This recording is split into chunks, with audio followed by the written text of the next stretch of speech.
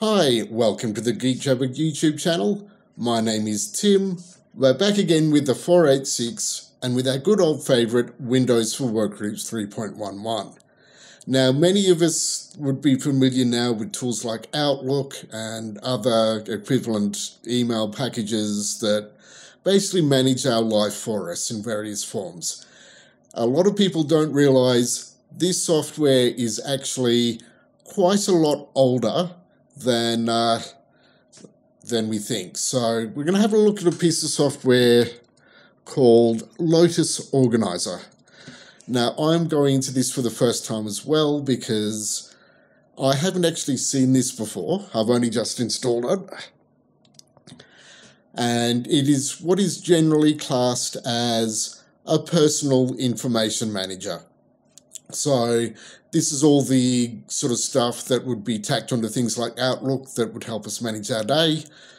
And this is sort of an older version of it. So it's got a number of different tools from what I can tell. The first thing that strikes me is if you were around in the 80s and knew some sort of executive big boss type person, you'd know they'd have a file of fax. They were fairly common and fairly wanky. This seems to be kind of the same sort of concept. So I've started with what appears to be a calendar. So we can come in here, we can see just double clicking on it seems to have got its different times. So let's create an appointment for tomorrow. Yeah, let's call it 8 o'clock AM for 1 hour, and he might tap in the camera.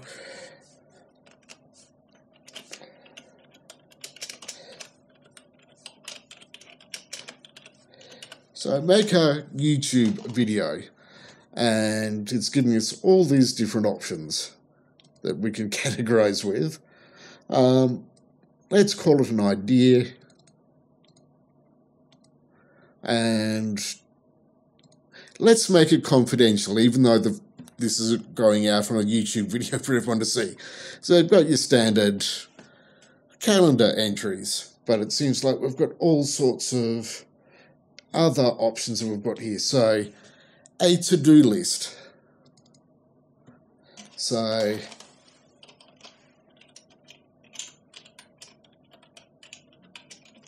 do something. So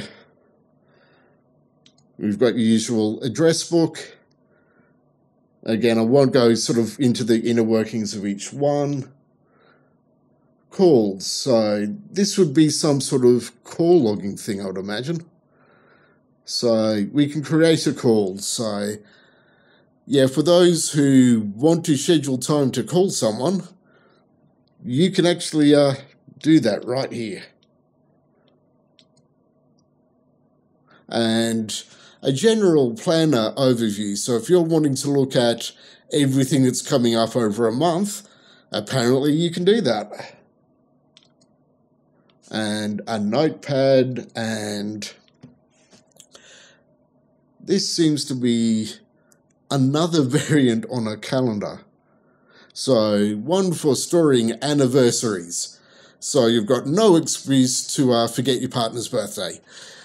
So yeah, it looks like it's sort of fairly fully featured.